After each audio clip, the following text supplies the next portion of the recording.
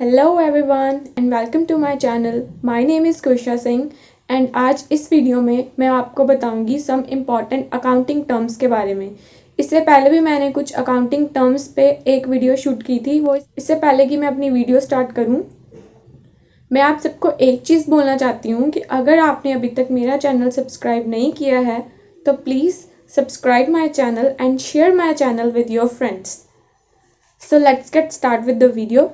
तो ये है second part important accounting terms का। इससे पहले मैंने पार्ट 1 में भी कई टर्म्स के बारे में बताया था, उसमें 20 टर्म्स थी। अगर आपने अभी तक वो वीडियो नहीं देखी है तो आप जाके मेरे चैनल पे उस वीडियो को भी देख सकते हो। So let's get start. इसमें फर्स्ट है प्रोपराइटर। प्रोपराइटर कौन होता है? Who takes the initiative to start the business, invest his money and bears the risk of the business. कौन होता है प्रोपराइटर? जो बिजनेस को स्टार्ट करता है और बिजनेस में अपने पैसे इन्वेस्ट करता है। जो बंदा मनी जो है वो बिजनेस में इन्वेस्ट करता है वो उस बिजनेस का रिस्क भी बेयर करता है। तो जिसने मनी बिजनेस में इन्वेस्ट की है और जो रिस्क बेयर कर रहा है वो होता है प्रोपराइटर, जिसका ये बिजनेस है। Who takes the initiative to start the business, invest his money and bear the risk of the business। जो बिजनेस स्टार्ट करता है उसमें इन्वेस्ट करता है कुछ पैसे और फिर जो रिस्क है बिजनेस का उसको भी बेयर करता है, रिस्क को भी झेलता है, उसको कहते हैं प्रोपराइटर। नेक्स्ट है second point, debit and credit. Debit और क्रेडिट के बारे में आप अकाउंट्स में पढ़ते ही जाओगे, क्योंकि हर अकाउंट को जब आप मेंटेन करोगे तो उसकी एक साइड जो है वो डेबिट होगी, एक साइड क्रेडिट होगी। तो ये डेबिट और क्रेडिट क्या होते हैं? The left side of any account is debit side and the right side of any account is credit side. सो जो भी अकाउंट आपने मेंटेन करना है उसकी जो लेफ्ट साइड है वो होगी डेबिट साइड और जो उसकी राइट साइड है वो होगी क्रेडिट साइड। सो ये है डेबिट और क्रेडिट। इसके अलावा अकाउंटिंग में डेबिट और क्रेडिट का कोई भी मतलब नहीं होता। नेक्स्ट है इक्विटी।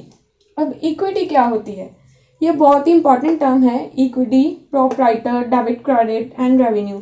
इस पार्ट में मैं जितनी भी टर्म्स आपके साथ कवर करूंगी वो सब की सब बहुत इंपॉर्टेंट होती हैं। इक्विटी क्या है? The term equity refers to all claims or right against the asset of the enterprise। एक इंटरप्राइज है, उसके पास उसके कुछ एसेट्स हैं और उस एसेट्स पे जो उस इंटरप्राइज का क्लेम है, जो उसके राइट्स हैं, उसको कहते हैं equity. For every asset someone has paid for it. कोई भी एसेट के लिए किसी ना किसी को कुछ ना कुछ पे करना पड़ता है और the amount is payable to someone for this. अब कोई भी एसेट आपको लेनी है, आपके एंटरप्राइज को लेनी है, आपके बिजनेस को लेनी है, तो आपको कुछ जो अमाउंट है वो किसी को पे करने होंगे। तो समवन कौन हो आप? आपको समबडी कौन है जिसको आप पे कर रहे हो? समवन को समबडी को पे करने पड़ेंगे। The amount payable to such person is called equity. जिस पर्सन को वो अमाउंट पे की जाती है उस पर्सन को बोलते हैं इक्विटी। नेक्स्ट है टाइप्स ऑफ द इक्विटी। कितने टाइप्स की हैं ये? 2 टाइप्स की इक्विटी होती हैं। The first is owners equity, the next is outsiders equity. Next क्या है कि आप एसेट्स कैसे फाइंड करते हो? एसेट्स कैसे निकालेंगे? Owners equity plus outsiders equity. जितनी भी ओनर की इक्विटी है उसके साथ आउटसाइडर्स की जितनी भी इक्विटी है उसको प्लस कर लो तो आपके पास जो अमाउंट आएगी वो आपकी एसेट होगी। नेक्स्ट है कैपिटल प्लस लाइबिलिटीज। जितनी आपके बिजनेस की कैपिटल है और जितनी आपकी लाइबिलिटीज है, अगर आप उन दोनों को प्लस कर दोगे तो आपके पास एसेट्स आ जाएंगी। The next point is revenue. Revenue क्या होती है? रेवेन्यू इनकम ही होती है। जैसे पहली वीडियो में मैंने आपको बताया था इनकम के पॉइंट में भी रेवेन्यू आया था, तो इसमें हम बात करेंगे रेवेन्यू के बारे में। तो रेवेन्यू क्या होती है? It is a flow of benefit to the business generate out of resources controlled by it. ये वो बेनिफिट्स होते हैं बिजनेस के जो कि बिजनेस के चलने से हमें मिलते हैं। The flow of the benefits to the business generate out of resources controlled by it. ये कुछ बेनिफिट्स होते हैं जो हमारे बिजनेस से जनरेट होके मिलते हैं हमें। it always make addition to the capital and asset of the business। Obviously revenue है, रेवेन्यू का मतलब होता है इनकम है, कुछ पैसा आ रहा है, रेवेन्यू है हमारे पास। रेवेन्यू का मतलब होता है पैसे, पैसे आ रहे हैं हमारे पास। तो जब पैसे हमारे बिजनेस में आएंगे तो हमारी जो कैपिटल है वो रेज हो जाएगी। यहाँ पे थी ये कैपिटल, यहाँ पे है, कुछ पैसे आए, ये रेज होके यहाँ पे आ जाएगी। ठीक है, नेक्स्ट है कि कैपिटल बढ़ेगी और रेवेन्यू के नेक्स्ट है 5th पॉइंट, एंट्री। एंट्री क्या होती है? When a transaction or event is recorded in the books of accounts is called entry.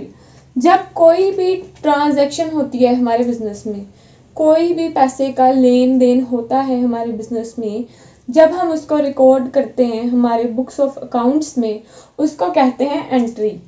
कोई भी इवेंट है, चाहे कोई आपके कोई इवेंट हुआ है, कुछ भी हुआ है, मनी से रिलेटेड है, उसकी एंट्री जो है वो बुक्स ऑफ अकाउंट्स में की जाती है, उसको कहते हैं एंट्रीज।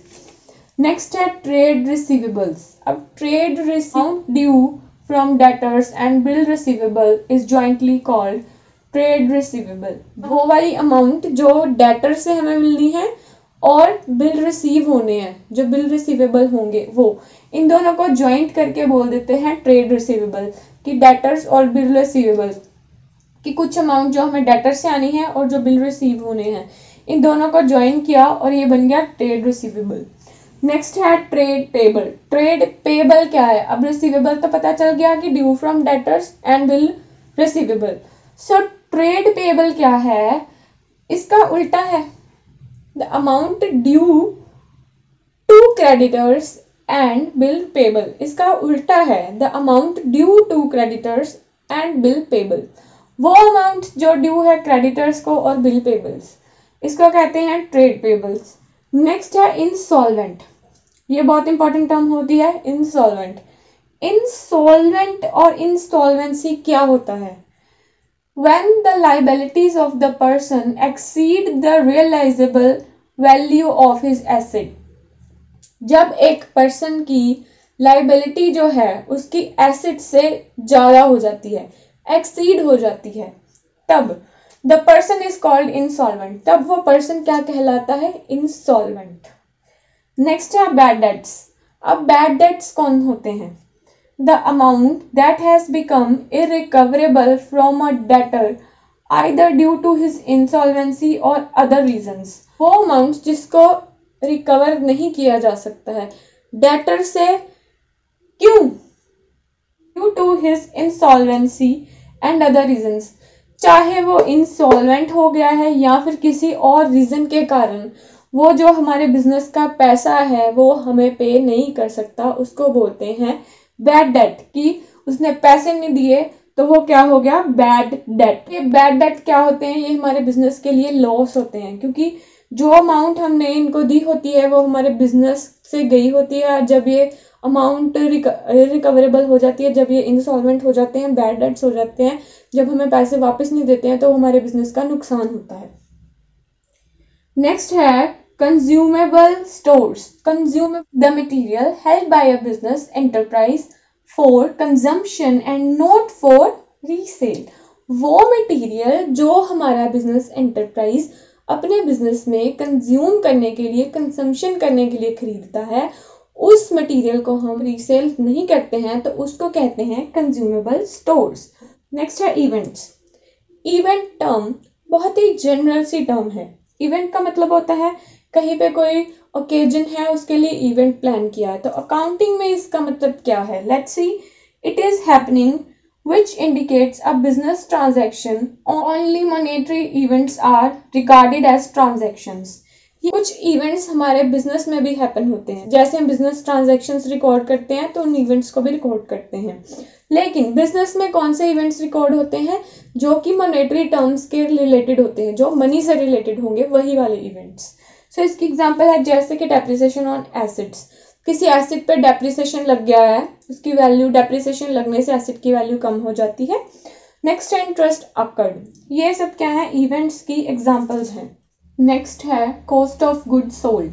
अब जो गुड्स सोल्ड हो जाती हैं उनकी कॉस्ट कैसे फाइंड आउट करते हैं? कॉस्ट ऑफ गुड्स क्या है? It is the total cost of the goods sold during a particular period which include direct expense also. वो कॉस्ट वो टोटल कॉस्ट गुड्स की जो एक पर्टिकुलर पीरियड के बीच में सेल हुई है, जिसमें के डायरेक्ट एक्सपेंसेस जो है वो भी इंक्लूड है। नेक्स्ट है ग्रॉस प्रॉफिट। अब ग्रॉस प्रॉफिट और नेट प्रॉफिट दो टाइप के प्रॉफिट्स होते हैं। ये ग्रॉस प्रॉफिट क्या है? ग्रॉस प्रॉफिट में be describe as a access of amount of sales, access of amount of cell over the cost of goods sold. जो हमारी गुड्स सोल्ड हुई हैं, the cost of goods sold, उसके ऊपर जो एक्सेस अमाउंट लगी होती है उसको कहते हैं every business enterprise at the profit margin while selling the goods. Line gross profit को बिल्कुल क्लियर कर रही है कि ग्रोस प्रॉफिट हमारे बिजनेस का वो प्रॉफिट होता है कि जब एक सेल्समैन कोई गुड सेल करता है तो उस पर अपना कुछ प्रॉफिट मार्जिन ऐड करता है। कोई भी बिजनेस एंटरप्राइज है, अगर वो गुड्स सोल्ड कर रही है तो वो उस गुड्स पे अपना कुछ मार्जिन, कुछ परसेंट मार्जिन जो है वो रखेगी और उसको कहते हैं ग्रोस प्रॉफिट। जो उस गुड के सेल होने से जो प्रॉफिट अराइज होगा, वो गुड बिकी और उसके सेल होने से कुछ प्रॉफिट जो है वो अराइज हुआ, उसको कहते हैं ग्रोस प्रॉफिट। नेक्स्ट है नेट प्रॉफिट। नेट प्रॉफिट क्या होता है? ग्रोस प्रॉफिट तो हो गया कि margin while selling the goods. अब नेट प्रॉफिट क्या है? It is arrived bye deducting expenses of doing business from gross profit.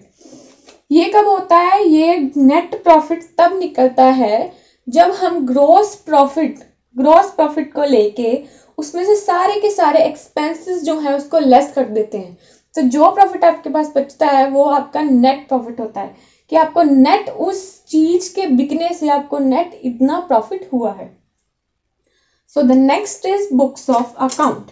Books of account तो बहुत ही इजी टॉपिक है, ये तो सबको पता होता है कि बुक्स ऑफ अकाउंट्स क्या है। कोई भी रजिस्टर्स हैं, जर्नल है, लेजर है, कोई भी बुक जो आपके बिजनेस जिसमें आप डे टू डे एंट्रीज करते हो, अपना पूरा का पूरा जो डाटा है वो मेंटेन करके रखते हो, ट्रांजेक्शन्स रिकॉर्ड करते हो, उसको कहते हैं बुक्स ऑफ अकाउंट्स। कि मतलब आपने कुछ अकाउंट्स की बुक्स जो है वो मेंटेन की हैं, आपके पास अपने बिजनेस की सारी जो डिटेल है वो है। तो ये थी आपकी 15 इम्पॉर्टेंट अकाउंटिंग टर्म्स जो कि एग्जाम के पॉइंट ऑफ व्यू से बहुत इंपॉर्टेंट होती हैं और ये बेसिक टर्म्स हैं। आपको पता होना चाहिए कि अकाउंट्स की इस टर्म का मतलब ये है। सो गाइज, इस वीडियो में इतना ही and thanks for watching my video and do subscribe my channel. अगर आपको मेरी वीडियोस अच्छी लगती हैं तो आप मेरे thanks for watching my video and bye bye, have a nice day और मिलते हैं नेक्स्ट वीडियो।